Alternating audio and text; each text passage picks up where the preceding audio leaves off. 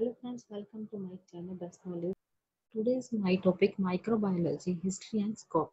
सबसे पहले इसमें आता है इंट्रोडक्शन. सबसे पहले आपको इसमें लिखना है introduction. History of scope. History of scope. Microbiology was introduced by French chemist Louis Pasteur 1822-95. इसमें इसका माइक्रोबायोलॉजी जो इंट्रोड्यूस है वो किसने किया था? लुइस पास्टर ने किया था. He said microbes are the organism which are too small to be seen by naked eyes. जो ये वो कह रहे हैं कि इसमें जो माइक्रो ऑर्गेनिज्म होते हैं उसे हम खुली आंखों से नहीं देख सकते. Biology is the science of living organism that are only visible under the microscope. ये बायोलॉजी के साइंस के अकॉर्डिंग ये बोल रहे हैं जितने भी ऑर्गेनिज्म हमारे आसपास रहते हैं उन्हें हम खुली आंखों से नहीं देख सकते. और इसके बाद आता है ब्रांचेस ऑफ माइक्रोबायोलॉजी के बारे में. इसमें जो ब्रांचेस है वो है, इसमें सबसे पहले है मेडिकल माइक्रोबायोलॉजी, सेकंड है इंडस्ट्रियल माइक्रोबायोलॉजी, थर्ड है फूड माइक्रोबायोलॉजी, फोर्थ है सॉइल माइक्रोबायोलॉजी, फिफ्थ है प्लांट माइक्रोबायोलॉजी. अब वन बाय वन करके हम इसके बारे में पढ़ेंगे. सबसे पहले है मेडिकल माइक्रोबायोलॉजी. इसमें माइक्रोबायोलॉजी क्या है? Medical microbiology deal with causative agents of infection, disease of man, his reaction to such infection, the way in which they produce disease and method of their diagnosis. इसमें है medical microbiology के बारे में क्या बोला गया है कि इसमें जो लोगों को जो ये इन्फेक्शन होते हैं उनके बारे में जो हम एक दूसरे से बात करते हैं, इन्फेक्शन उसी तरह से फैल जाता है, उसको हम कैसे रिएक्शन कैसा होता है, उसको इन्फेक्शन कैसे फैलता है, तो उसके बारे में ये मेथड बोला गया है कि उसको हम किस तरह से, जिस तरह से भी जो इन्फेक्शन है उसको कैसे हम रोक सकते हैं, उसे कैसे रोका जा सकता है. ठीक है. इंडस्ट्रियल माइक्रोबायोलॉजी सेकंड है हमारा इंडस्ट्रियल माइक्रोबायोलॉजी के बारे में. इसमें industrial microbiology is a branch of applied microbiology in which microorganisms are used in industrial process, for example, in the productions of high-value products such as drug, chemical, fuel and electricity. आप मुझे बताइए कि industrial microbiology जो है उसके आसपास जो इतने सारे ऑर्गेनिज्म होते हैं कि आप सोच भी नहीं सकते. जो प्रोडक्ट होते हैं हाई लेवल के, ड्रग्स, केमिकल, फ्यूल, इलेक्ट्रिसिटी होती है, वो जो इंडस्ट्रियल माइक्रोबायोलॉजी इंडस्ट्रियल एरिया जो है उसमें जो कई चीजें ऐसी यूज होती हैं जिसमें छोटे छोटे माइक्रो ऑर्गेनिज्म काफी सारे होते हैं. ठीक है. वो किस तरह से इस चीज के ऊपर इफेक्ट करते हैं. ठीक है. इसमें ये बोला गया है. इसके बाद आता है food microbiology. Introduction to the microbiology of food bacteria. किसके बारे में इंट्रोडक्शन कर रहे हैं? फूड बैक्टीरिया के बारे में बता रहे हैं कि किस टाइप के इसमें फूड बैक्टीरिया होते हैं. Bacteria are the most important micro organism to the food processor. ठीक है. जो ये बैक्टीरिया है पहले हम पूरा पढ़ लेते हैं, फिर मैं आपको इसके बारे में पूरी डिटेल बता देती हूँ. इसमें है introduction to the microbiology of food bacteria. Bacteria are most important microorganisms to the food processor. Yeast are oversplit and slightly larger than bacteria. Viruses are the smallest and simplest microorganism factor affecting growth of microorganism, temperature, water activity, pH, population. अब ये बोल रहा है कि जो हमारे भारत में जितने भी यानी कि हमारे इंडिया में माइक्रोबायोलॉजी में कहा गया है कि औद्योगिक सूक्ष्म जीव विज्ञान लागू सूक्ष्म जीव विज्ञान की एक शाखा है, यानी कि इसकी एक ब्रांच है. ठीक है. जिसमें सूक्ष्म जीवों का उपयोग है. ठीक है. औद्योगिक प्रतिक्रियाएं ऐसी हैं जैसे उदाहरण के लिए जिसमें आपको बता देती हैं, जैसे इसमें जो केमिकल यूज होते हैं कई चीजों में ऐसे होते हैं, जैसे दवाइयां हैं, रसायन हो गए, उच्च मूल्य वाले उत्पादकों के उत्पादन में हो गए, जैसे ईंधन और इलेक्ट्रिसिटी होते हैं. इसका स्मॉलेस्ट होते हैं कई सिंपल स्मॉलेस्ट माइक्रो ऑर्गेनिज्म हो गए, वायरस होते हैं. ये इफेक्ट और ग्रोथ पे कैसे इफेक्ट करते हैं? जो हम खाना खाते हैं कई बार आपने देखा अगर हम उसको खुला छोड़ देंगे, खुला छोड़ने के बाद क्या होगा, उसके अंदर जितने भी छोटे छोटे जो हमारे एरिया में माइक्रो ऑर्गेनिज्म घूम रहे होंगे तो वो क्या करेगा, वो हमारे खाने पर बैठेगा. अगर हम उसे खाएंगे उस खाने को जो बिना ढका हुआ है तो हमारी ग्रोथ पे इफेक्ट डालेगा. वो इफेक्ट आने से क्या होगा, हमारे जो बॉडी है वो काम करना बंद करती है, हमें छोटी छोटी चीजों में प्रॉब्लम शुरू हो जाती है। तो उस चीज को हम बोलते हैं फूड माइक्रोबायोलॉजी। इसमें आता है सोइल माइक्रोबायोलॉजी के बारे में। इसमें क्या है, इसमें soil is now believed to be dynamic of living system. Soil contains several distinct groups of microorganisms and amongst and them bacteria, fungi, and actinomyces and algae, protozoa and viruses are the viruses are the most important. Each of organism or a group of organism are responsible for a specific chain transformation in the soil. अभी आपको क्या बता रहे, इसमें जो खाद्य शोषण जीव विज्ञान जो खाद्य बैक्टीरिया होते हैं हमारे माइक्रोबायोलॉजी का, इसमें इंट्रोडक्शन ये है, जो बैक्टीरिया सबसे महत्वपूर्ण होता है इसमें, ठीक है। खाद्य प्रोसेसर के अकॉर्डिंग जो इसमें खमीर होती है, खमीर यानी कि आपने कई बार देखा होगा, जो हम प्लांट में हम कई बार पौधा उगाते हैं, छोटा सा प्लांट लगाते हैं, उसमें अगर हम पानी डालते हैं और पानी हम कई दिन के बाद ना दें उसको पानी, तो उसके अंदर जो व्हाइट कलर की खमीर आ जाती है, यानी कि उसको हम फंजाई बोलते हैं।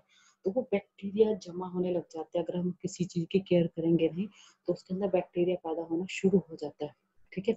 और ये क्या प्रभावित करते हैं, ये किसको प्रभावित करेंगे, ये हमारे तापमान को, यानी कि ये हमारे किसको है, तापमान को, जल गतिविधि यानी कि पीएच हो गया और सोइल को हो गया, इसके ऊपर इफेक्ट करते हैं, ठीक है। इसके बाद आता है प्लांट माइक्रोबायोलॉजी के बारे में आता है, ठीक है। इसमें है plant soil microbiology deal with microorganisms present in their role in soil. As we know, microbes improve the fertility of soil by fixing atmospheric and nitrogen into nitrogen compounds, which are readily used in plant of synthesize protein and complex organic introduced compound. इसमें वही है कि bacteria के बारे में ही बोला, जो soil होता है, जो इसमें बोलते हैं जब मिट्टी में गतिशील या जीवित प्राणी जो होते हैं, मतलब माइक्रो ऑर्गेनिज्म होते हैं, वो मिट्टी में कई अलग अलग जगह के समूह में होते हैं, जैसे कवक है, बैक्टीरिया है, और जैसे फंजाई हो जाती है इसमें, और इसमें जैसे कई तरह की प्रोटोजोआ भी हो जाते हैं। ये जीव एक तरह का एक समूह बना लेते हैं, ठीक है। समूह बनाने के बाद क्या करते हैं, उस चीज को इफेक्ट करते हैं, इफेक्ट करते हैं, तो उस चीज को प्लांट में क्या होता है, उसमें ग्रोथ होने में प्रॉब्लम हो जाती है। तो इस चीज के बारे में इसमें बताया गया है कि आप उसको कैसे कर सकते हैं। अगला हमारा आता है ब्रांचेस ऑफ मेडिकल माइक्रोबायोलॉजी। उसमें जो है मैं आपको ये बता देती हूँ, उसमें ये है कि प्लांट माइक्रोबायोलॉजी के बारे में, जो इसमें जो रोगाणु का नाइट्रोजन होती है वो यौगिकों में वायुमंडल में जाकर के क्या करते हैं, ठीक करके मिट्टी की उर्वरकता को सुधारने करता है, ठीक है। और प्रोटीन और अन्य जटिल कार्बनिक नाइट्रोजन यौगिकों को भी सुशोधित करने में पौधों आसानी से उपयोग किया जा सकता है, ठीक है। तो इसके बाद आता है ब्रांचेस ऑफ मेडिकल माइक्रोबायोलॉजी। सबसे पहले क्या है इसमें, बैक्टीरियोलॉजी और deal with the study of bacteria. इसमें है बैक्टीरियोलॉजी का मतलब होता है जीवाणु विज्ञान, ठीक है। इम्यूनोलॉजी का मतलब होता है, इम्यूनोलॉजी का मतलब प्रतिरक्षक, जो एक इम्यूनिटी जो होती है उसको हम बोलते हैं। इन्होंने इसका बड़ा एक नाम रखा है जिसको हम शॉर्ट फॉर्म में इस टाइप से बोल रहे हैं, क्योंकि ये नाम ही ऐसे रखे गए हैं। branches of is medical microbiology. Bacteriology यानी कि deal with the study of bacteria, यानी कि इसमें बोला है कि जो जीवाणु यानी कि जो बैक्टीरिया होते हैं उसमें एक साथ होते हैं, ये देखिए इसकी स्टडी के साथ देखा गया, इसकी डील जो एक साथ हो गई, ठीक है। Immunology deal with the study of immunity. इसकी इम्यूनोलॉजी की स्टडी कैसे हुई, इम्यूनिटी से, ठीक है। इसमें है virology deal with study of virus से हुई है। Mycology deal with study of fungi, यानी फंजाई होती है फंगस, जो मैं आपको बता चुकी हूँ। जैसे कई दिन तक जो हम एक एग्जांपल देती हूँ आपको, जैसे हम एक ब्रेड लेते हैं, ब्रेड को हम कई दिन तक हम देखें ना, उसको पड़ी रहे वो, उसके अंदर क्या होता है, एक वाइट वाइट कलर का क्या होता है, फंजाई लग जाती है, ठीक है। उसमें बैक्टीरिया इकट्ठा होने लग जाता है। बैक्टीरिया इकट्ठा होता है तो उससे क्या होता है, बॉडी, हम उस चीज को खा लें तो हमारी बॉडी पे इफेक्ट हो जाता है, हमारे गले में फंजाई हो जाती है, उसको हम बोलते हैं फंजाई, ठीक है। Parasite parasitology deal with the study of parasite, यानी कि इसकी डील किससे हुई, स्टडी से पैरासाइट से हुई है। Genetics deal with the study of heredity and वेरिटेशन, यानी कि इसकी किसी हेरिडिटी वेरिटेशन के साथ हुई है, ठीक है। इसके बाद हम पढ़ते हैं इंपॉर्टेंस ऑफ माइक्रोबायोलॉजी के बारे में पढ़ते हैं। इसमें है पहले, सबसे पहले इसमें दिया गया है टू डायग्नोसिस टू। सबसे पहले तो आपको ये देखना चाहिए कि जो जो मैं आपको ये जितना भी करवा रही हूँ ये सब के सब नोट्स में से है, कोई कुछ भी एक्स्ट्रा ऐसा नहीं है कि जो मैं आपको करवा रही हूँ यहाँ या वहाँ से। ये सिर्फ मैं आपको आपके लिए स्पेशल नोट्स बनाए हैं मैंने। तो आप जैसे जैसे मैंने आपको ये वर्ड फाइल में बना के तैयार किया, आपको अगर ये पसंद आता है तो आप इसको इस टाइप से ही करें, क्योंकि ये जो नोट्स है हमें भी इस टाइप से बनवाए गए, तो मैंने भी आपके लिए उसी टाइप से बनाए हैं। तो अब हम पढ़ने जा रहे हैं इम्पोर्टेंस ऑफ माइक्रोबायोलॉजी के बारे में। सबसे पहले है टू डायग्नोसिस द डिजीज। ठीक है, इसमें है जो जो डिजीज होती है डायग्नोसिस के टाइम पे उसके बारे में बात की गई है। ठीक है, इसमें है to find of out the source of infection. ठीक है, जो इन्फेक्शन है, ठीक है, उसको हम उसका कैसे पता लगाएं। सबसे पहले help in the treatment of disease bye detection of drug resistance. इसकी हेल्प ट्रीटमेंट के टाइम पे अगर कोई बीमारी का पता लग भी जाता है मान लो, तो उसकी हम उसको उस बीमारी के उपचार के लिए कैसे मदद करें। ठीक है, study of immunisation eliminations will lead to prevention of disease। हम स्टडी के अकॉर्डिंग इसको कैसे डिजीज को कैसे रोक सकते हैं। रिसर्च और development of new diagnosis tool and technique. जब कुछ ऐसी इन्फेक्शन फैलता है या कुछ ऐसी चीज होती है डायग्नोसिस के टाइम में, जो टूल और टेक्निक होती है उसे हमें कैसे रखना है और कैसे लगाना है ट्रे में। ठीक है, टाइप्स ऑफ माइक्रोबायोलॉजी, यानी कि टाइप्स ऑफ माइक्रोबायोलॉजी ऑर्गेनिज्म के बारे में। इसमें जितने भी बैक्टीरिया के बारे में बताया गया है उसमें आप देखिए, सबसे पहले इसमें देखिए बैक्टीरिया। सबसे पहले क्या आता है इसमें, बैक्टीरिया। फिर आता है वायरस, फिर आता है fungi, parasites, protozoa, एलर्जाइज, moulds, yeast, इसमें है कैलामीडिया, एरिड पिग सेल्स, यस आता है माइकोप्लाज्मा। इसके बाद आता है हमारा importance of microbiology in nursing. ये सबसे इम्पोर्टेंट है, जो शायद आपको भी करना चाहिए, मुझे लगता है कि इसमें है इम्पोर्टेंट ऑफ माइक्रोबायोलॉजी के बारे में। ठीक है, इसमें क्या दिया गया है इन्होंने, help to prevent the spread of infection. ठीक है, इसमें बोल रहा है कि जब कोई इन्फेक्शन या स्प्रेड होता है तो उसे हमें कैसे रोकना चाहिए, कैसे हेल्प करनी चाहिए। Make instrument sterilise and septic for use in surgery. Surgery के टाइम पे हमें किस इंस्ट्रूमेंट की जरूरत पड़ेगी, उसे हम कौन से इंस्ट्रूमेंट की यूज करना है। ठीक है, take care of an open wound. जब कोई घाव हो जाता है, ओपन होता है, तो उसके हमें कैसे ध्यान रखना है। Keep the surface of hospital clean. हमें हॉस्पिटल को क्लीन कैसे करना है। Recognise the types of infection at its early stage, यानी कि जब कोई कितने टाइप के इन्फेक्शन होते हैं उसको हम कैसे रोक सकते हैं। Recognise symptoms of an infection. Infection जो सिम्टम्स होते हैं उसको हम कैसे पहचानें। सबसे पहले बात तो ये है कि जो इन्फेक्शन होते हैं उसको हम कैसे पहचान सकते हैं। ठीक है, उसके बारे में आपको, जब ये आपकी जब नर्सिंग क्लिनिकल ड्यूटी लगेगी तो आपको सब कुछ बताया जाएगा कि इन्फेक्शन कैसे फैल रहा है और कैसे होगा, और आपकी बुक्सों में भी है ये। तो आपको जब क्लिनिकल करेंगे तो आपको सब समझ में आएगा कि कैसे कैसे करना है। हिस्ट्री ऑफ माइक्रोबायोलॉजी, इसकी डेट जो है वो क्या है, 1676। इसमें बताया गया कि इसमें जो है एनोटनी वैन, इसमें एनोटनी वैन ली वेन हॉप, इसमें है father of microbiology describe bacteria. इन्होंने इसके बारे में बताया कि इसका जो डिस्क्राइब बैक्टीरिया है, इसके फादर माइक्रोबायोलॉजी में क्या था, तो इसका है 1796 में। इसके बारे में बताया गया है कि एडवर्ड जेनर, यानी कि ये जो एडवर्ड जेनर है ये modern method of vaccination to prevent small pox. ये जो है इसके बारे में बताया गया है इसमें कि जो ये एडवर्ड जेनर है ये छोटे बॉक्स को रोकने के लिए टीकाकरण जो होता है उसका तरीका कैसे यूज करना है। ठीक है, 1863 में लुइस पास्टर ने फादर के माइक्रोबायोलॉजी डिवाइस एंड पास्चराइजेशन, इसने क्या बोला है कि जो ये लुई पास्चर है माइक्रोबायोलॉजी के जो पिता हैं, उन्होंने क्या बोला कि इसमें जो ये पास्चराइजर है उसको कैसे करना है, ये चीजों को जो हमारे स्टूल होते हैं, स्टरलाइज जो होते हैं सर्जरी के टाइम पे आते हैं काम, उनके बारे में बोला है।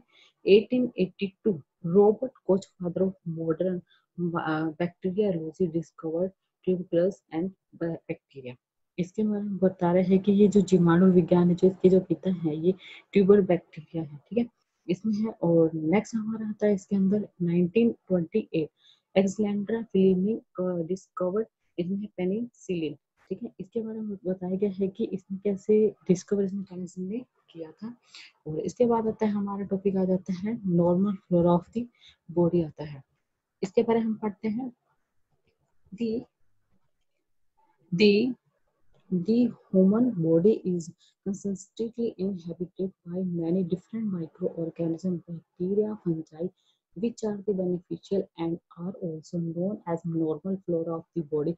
The most common site of the body inhabited by normal flora. इसमें क्या शरीर जो हमारी बॉडी है वो हमारे कई तरह की जो ये वनस्पति जिसको हम बोलते हैं ना, मानव शरीर में लगातार कई अलग अलग सूक्ष्म जीवों के निवास करते हैं। जो ये माइक्रो ऑर्गेनिज्म होते हैं हमारी बॉडी में कई जगह पे ये कई जगहों पे ये मतलब रहती है, जैसे बैक्टीरिया है, फंजाई है, ठीक है। जो इसमें जो हमें वो करती है लाभकारी और शरीर के लिए सामान्य वनस्पति के रूप में भी माने जाते हैं। ये आम आम नॉर्मल फ्लोरा बॉडी में सब में ही होता है, लेकिन ये कॉमन माना जाता है, इसमें ऐसा कुछ स्पेशल नहीं है। इसके बाद हम नेक्स्ट पढ़ते हैं, इसमें normal flora of the body की स्किन है, ठीक है। कहाँ कहाँ ये हो जाते हैं, जैसे स्किन है, आई है, माउथ है, अपर रेस्पिरेशन, जी आई ट्रैक, इसमें है गैस्ट्रो इंस्टेस्टाइनल, ठीक है। इसके बारे में इसने बताया है। और इसके बाद आता है जनपति यानी कि जेनेस्ट्रिएटरी ट्रैक, इसके बारे में बताया गया है। तो ये हमारे यहाँ तक आज का टॉपिक था। और अगर आपको ये मेरी मतलब नोट्स चाहिए तो मैं इसको पीडीएफ फाइल में डिस्क्रिप्शन में डाल दूंगी, आप वहां से इसे डाउनलोड कर सकते हैं। और अगर आपको मेरी वीडियो पसंद आती है तो प्लीज इसे लाइक एंड सब्सक्राइब करना ना भूलें। और सबसे पहली बात ये है कि जो मैंने ये रेड मार्क्स किए हुए, रेड से लिखा हुआ है बड़े अक्षरों में, इसे आप ब्लैक पेन से लिखना, और जो नीचे ब्लैक है उसे आप ब्लैक पेन से लिखना, क्योंकि ये पूरा नोट्स एक फर्स्ट पूरा चैप्टर कंप्लीट कर दिया है मैंने आज का। अगर आपको ये मेरी वीडियो पसंद आए तो लाइक एंड सब्सक्राइब करना